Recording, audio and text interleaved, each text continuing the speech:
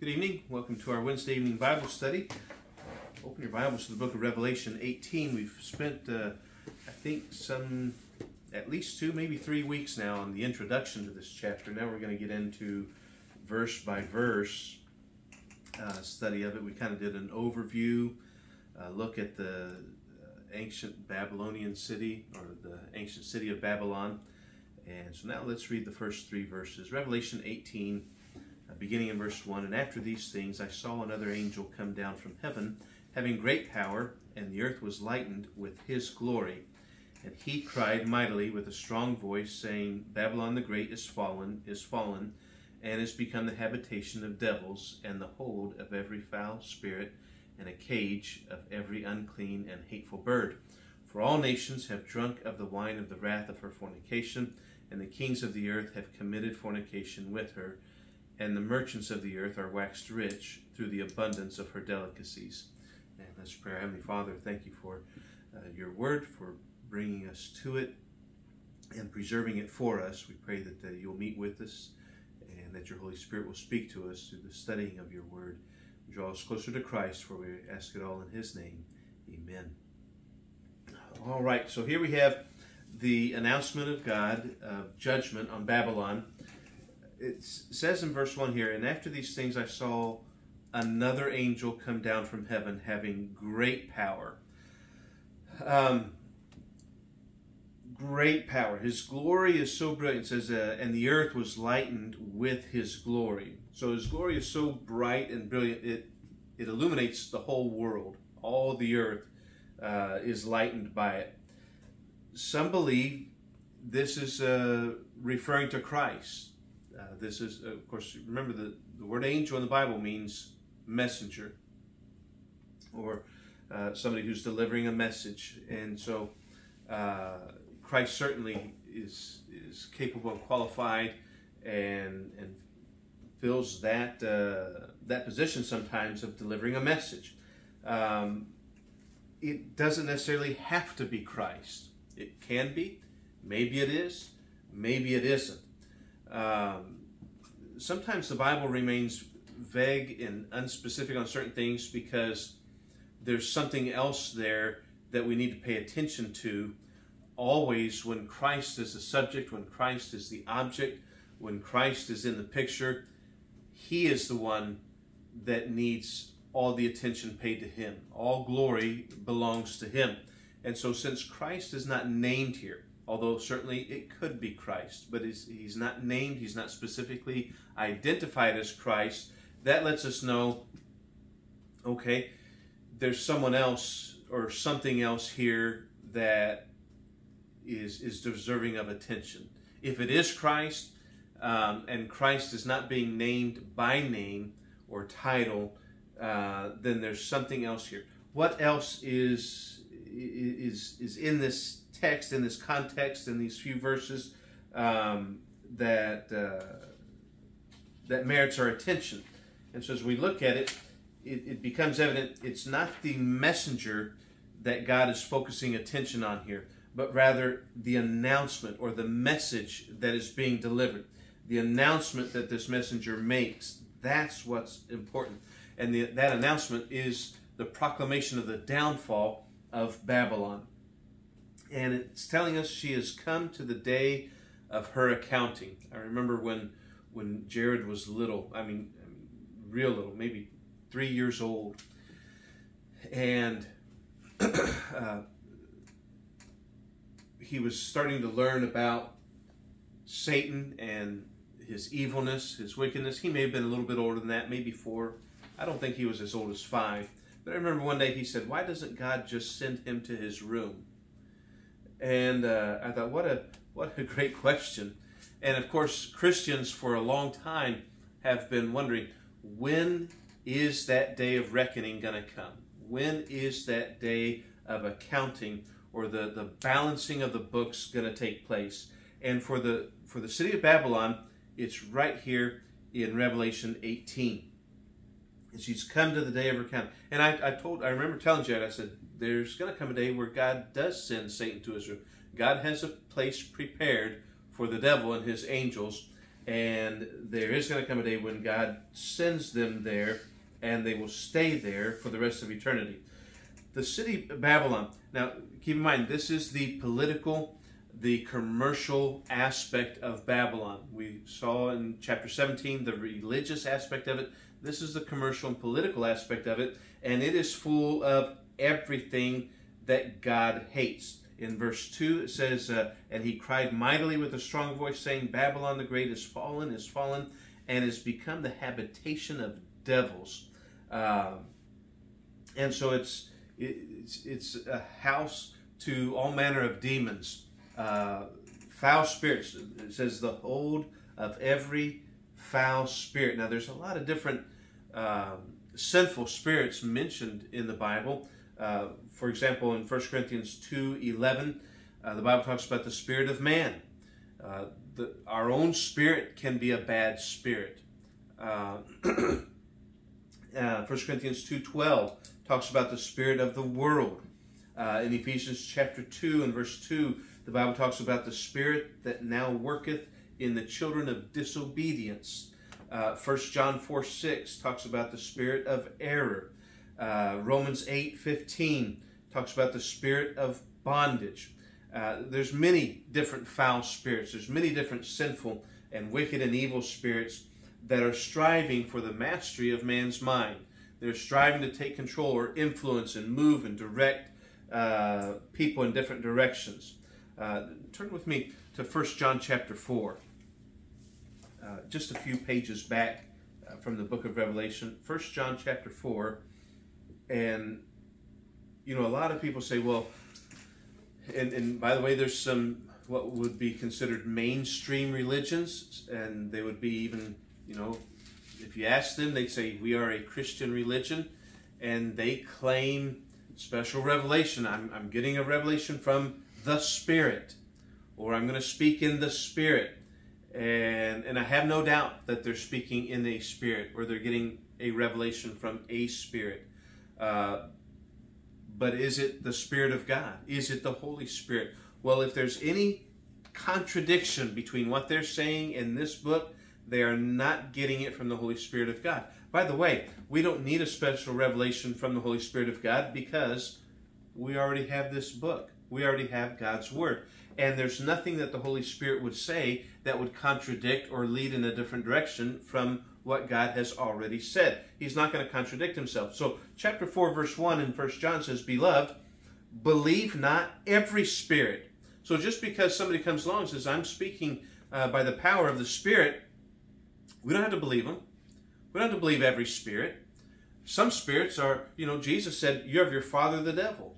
He is the father of lies. And so there's a spirit that's the father of lies.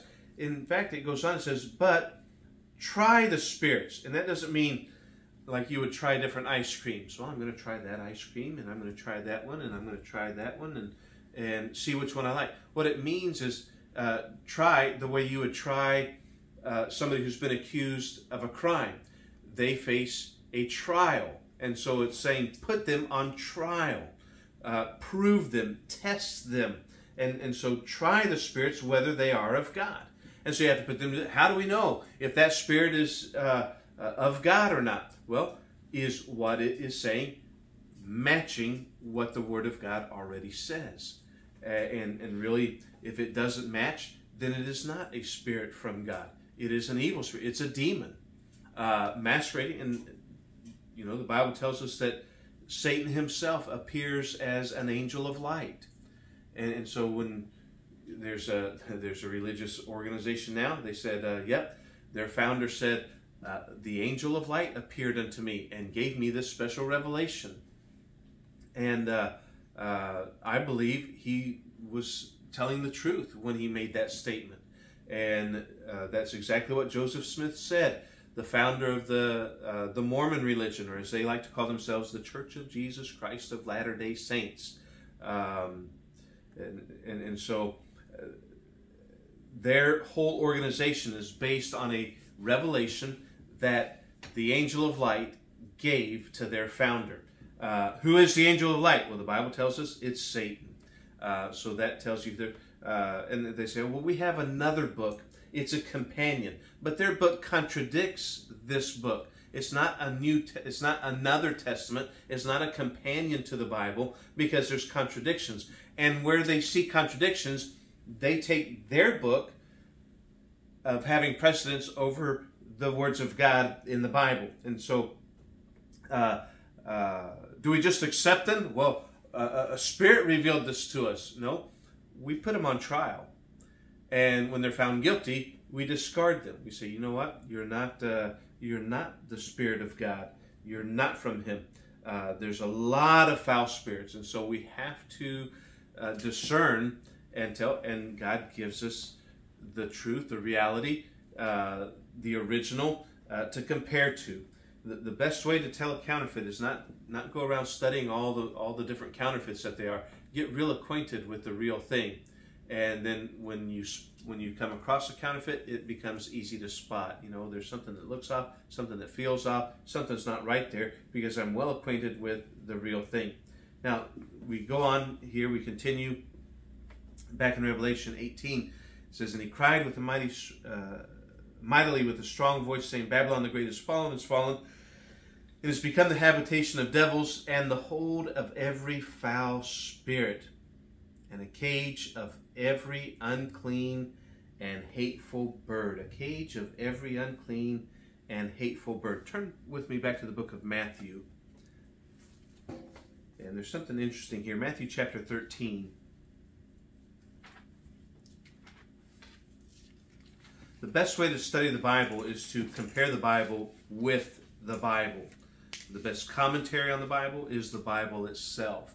Jesus himself spoke a parable that included some birds in it. We find that here in Matthew 13. We're going to look at verse, well, let's just start in verse 1. The same day went Jesus out of the house and sat by the seaside, and great multitudes were gathered together unto him, so that he went into a ship and sat, and the whole multitude stood on the shore.